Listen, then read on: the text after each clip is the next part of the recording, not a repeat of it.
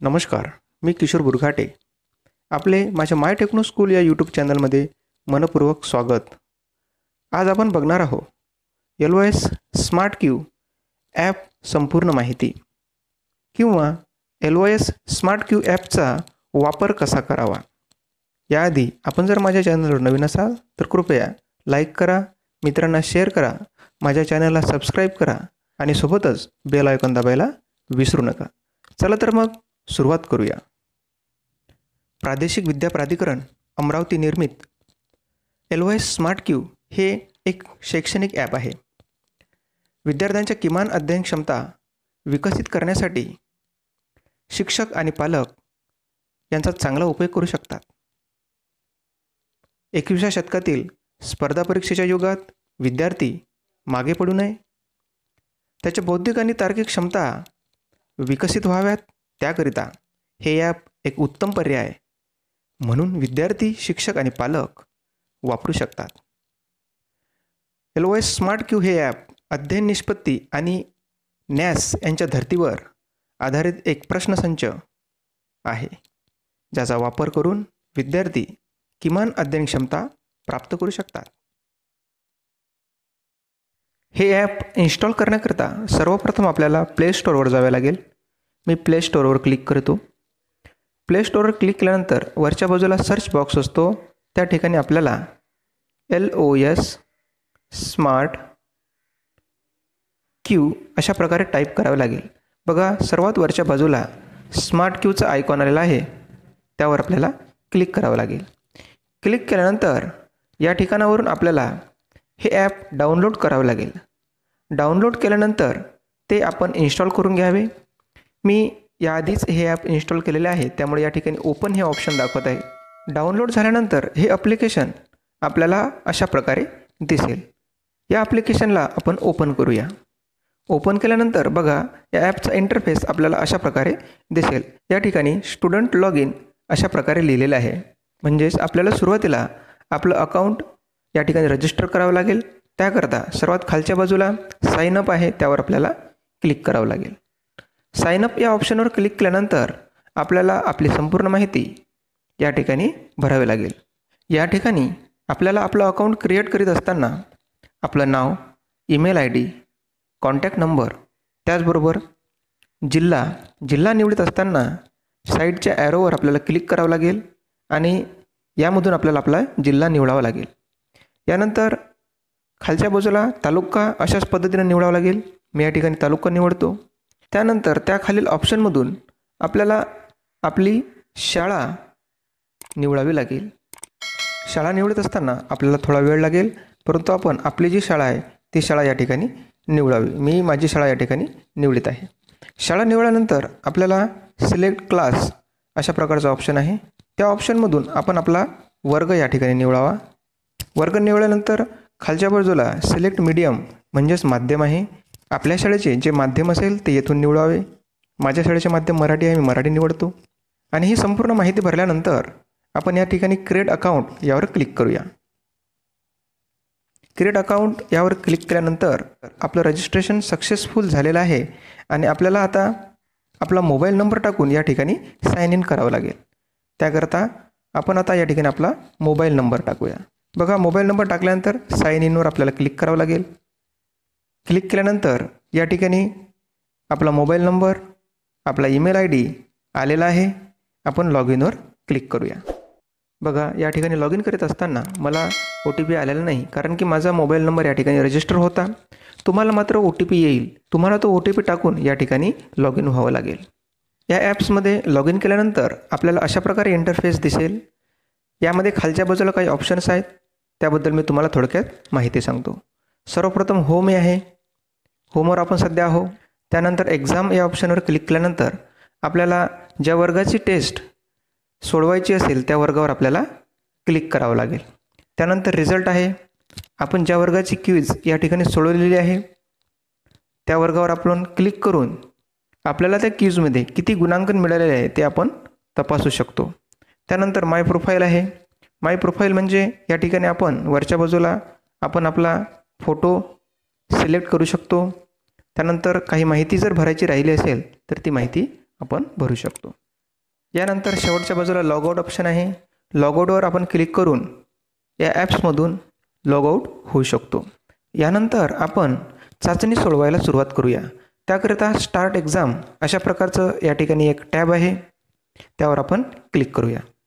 Start exam यावर click केल्यानंतर या ठिकाणी बघा एक्झाम आपली ओपन झालेली आहे. आपण हव्या त्या वर्गाची एक्झाम या ठिकाणी सोडवू शकतो. तर या ठिकाणी मी आता क्लास 3 म्हणजेच वर्ग 3 यावर क्लिक करीत आहे. यावर क्लिक केल्यानंतर या ठिकाणी काही इन्स्ट्रक्शन आलेले आहेत. त्या इन्स्ट्रक्शन आपण वाचून घेऊया. 1. सदर चाचणीतील प्रश्न अध्ययन निष्पत्तीवर आधारित आहेत. 2. आपण प्रतिमा झूम करू शकता. 3. सदर चाचणीस नकारात्मक गुणदान नाही. 4. प्रत्येक चाचणीला ठराविक वेळेची मर्यादा असल्याने त्यानुसार चाचणी सोडवण्याचा प्रयत्न करावा. 5. सदर प्रश्नसंच वर्गनिहाय व विषयनिहाय उपलब्ध आहेत. 6. सर्व प्रश्नांची उत्तरे सोडवण्याचा प्रयत्न करावा. 7. प्रत्येक चाचणी 20 प्रश्नांची असेल व प्रत्येक प्रश्नास 1 गुण असेल, हे मात्र आपण लक्षात ठेवावं.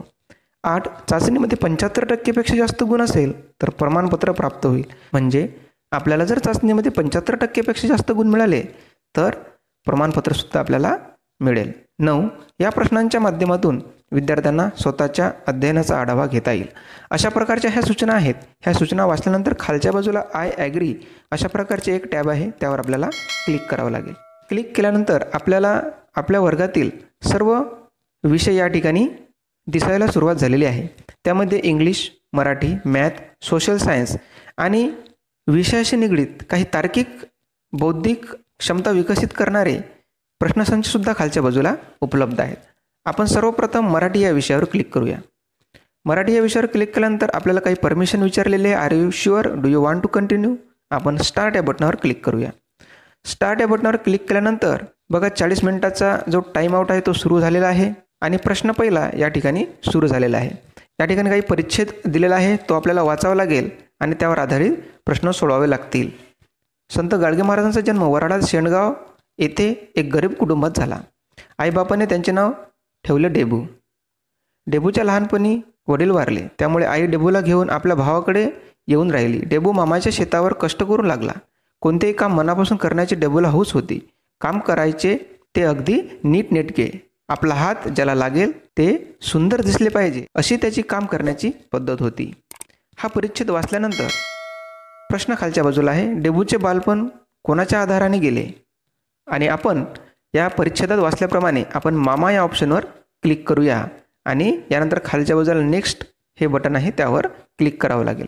यानंतर प्रश्न दुसरा, आपल्याला संपूर्ण परिच्छेद वाचावा लागेल आणि प्रश्न वाचून या ठिकाणी योग्य पर्याय निवडावे लागतील. प्रत्येक प्रश्नाला 4 पर्याय असतील. 4 पर्यायापैकी योग्य पर्याय निवडून आपल्याला खालच्या बाजूला जे नेक्स्ट बटन असेल त्यावर आपल्याला क्लिक करावं लागेल. याआधी इन्स्ट्रक्शनमध्ये सांगितल्याप्रमाणे प्रश्न हे 20 असतील आणि त्याला प्रत्येक प्रश्नाला 1 गुण असेल. संपूर्ण प्रश्नसंच सोडवल्याशिवाय आपण यातून बाहेर निघू शकणार नाही.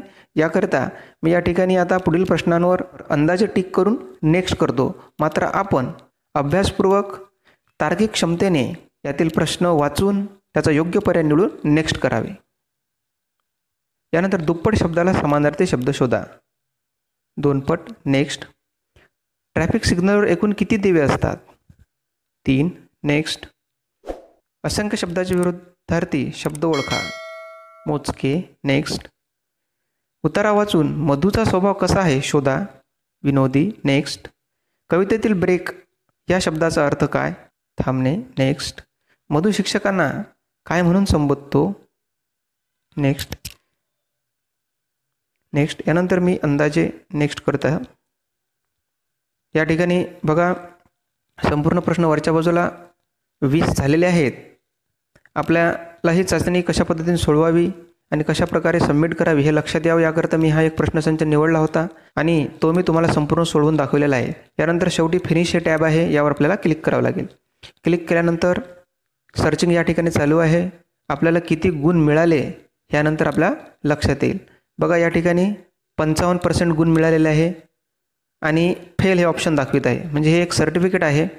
आपण जर 75% पेक्षा जास्त जर गुण मिळवले तर आपलं नाव या ठिकाणी येईल, आपले पर्सेंटेज या ठिकाणी येईल, पास अशा प्रकारे ऑप्शन येईल. तर तुम्हाला ही चाचणी कशाप्रकारे सोडवावी हे लक्षात आलं असेल. यावर आपण सबमिटवर क्लिक करूया. सबमिटवर क्लिक केल्यानंतर आपले प्रश्न कोणते चुकले किंवा कोणते बरोबर आहे हे सांगण्याकरता या ठिकाणी हा एक पर्याय उपलब्ध करून दिला आहे. आपण वर्ग 3ची चाचणी सोडवली होती म्हणून आपण थर्ड यावर क्लिक करूया. थर्ड यावर क्लिक केल्यानंतर विषय होता मराठी म्हणून मराठीवर क्लिक करूया. बघा या ठिकाणी आपण सोडवलेली चाचणी आलेली आहे आणि खालच्या बाजूला आपण सोडवलेला पर्याय चूक आहे की बरोबर आहे हे सुद्धा दाखवलेलं आहे. या ठिकाणी पहिला पर्याय बरोबर होता, दुसरा पर्याय बरोबर होता. अशा प्रकारे आपण संपूर्ण चाचणीतील आपले पर्याय चूक आहे की बरोबर आहे आणि खालच्या बाजूला टोटल मार्क्स आणि रिझल्टसुद्धा दाखवलेला आहे. अशा प्रकारे अतिशय आनंददायक पद्धतीने आपण आपली चाचणी सोडवू शकतो. सोबतच बौद्धिक आणि तार्किक क्षमतेचा विकास करू शकतो. यानंतर आपण बॅक जाऊया. आपण पुन्हा अध्ययन निष्पत्तीवर आधारित हे प्रश्नसंच सोडवू शकता आणि आपली किमान अध्ययन क्षमता प्राप्त करू शकता. शिक्षक, विद्यार्थी आणि पालक यांनी याचा उपयोग करावा. विद्यार्थ्यांनी स्पर्धा परीक्षेसाठी उपयोग करावा. अशा प्रकारे विद्यार्थ्यांच्या क्षमता विकसित करणारे एक चमत्कारिक ॲप्लिकेशन म्हणून आपण या ॲपकडे पाहू शकतो. याचा उपयोग शिक्षक आणि पालकांनी विद्यार्थ्यांच्या क्षमता विकसित करण्याकरता करावा. अशा प्रकारे या ठिकाणी या ॲप्लिकेशनचा उपयोग आपण कसा करावा या संदर्भात संपूर्ण माहिती मी आपणास दिलेली आहे. आशा करतो मित्रांनो आपल्याला हा माझा व्हिडिओ नक्की आवडला असेल. माझा व्हिडिओ आवडल्यास माझ्या चॅनलला सबस्क्राईब करायला विसरू नका. लवकरच भेटूया एक नवीन विषय घेऊन. तोपर्यंत सर्वांना माझा नमस्कार.